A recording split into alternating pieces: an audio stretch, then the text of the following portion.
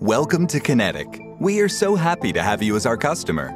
This guide will assist you with installing your brand new Kinetic Wi-Fi gateway. You may know the gateway as a modem. Follow these steps to connect your T3200 gateway to your internet connection. For DSL connections, connect the green phone line cable into the gateway port marked DSL. If you have a phone line, connect the other side of the phone cable to the side of the phone line filter marked DSL/gateway. Then plug the filter/splitter into your wall outlet. If you do not have a phone line, you can plug the cable directly into the wall. Connect one end of your power adapter to your gateway and then plug the other end into the power outlet in your wall. For fiber connections with an indoor ONT, connect the yellow Ethernet cable into the white gateway port marked WAN/LAN. Connect the other end of the yellow Ethernet cable into the bottom of the ONT port marked LAN or the port marked Ethernet. White ONT port is marked LAN and the black ONT is marked Ethernet. Connect one end of the power adapter to the gateway and then plug the other end into a power outlet.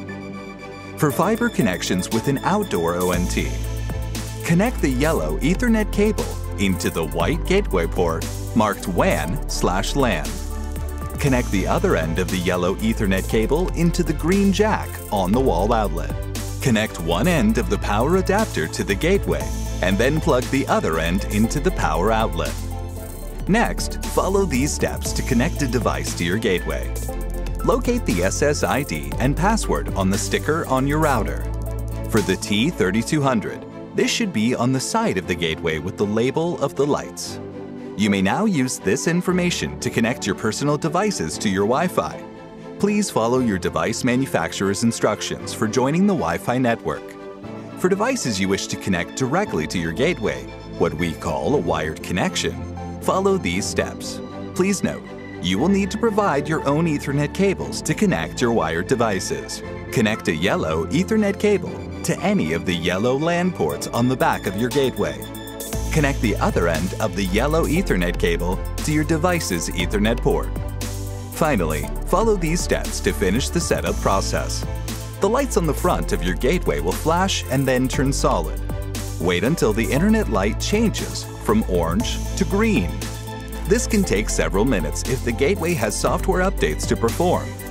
Open your internet browser and you should be redirected to an activation page that will guide you through the rest of the install process. You'll be able to browse once the install process is complete. Once your gateway is installed, you can access other FAQs, chat with us, and manage your Wi-Fi connection, all from the GoKinetic app. Check out the video link on screen to learn more.